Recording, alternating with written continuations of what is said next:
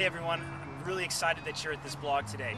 My name's Jeff Salzenstein and I'm helping players learn the game easier and faster.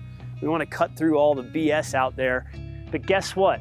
It's going to happen using the continuous swing drill to find that rhythm. Good, so he's doing really well for the camera right now. It's a nice hold at the end.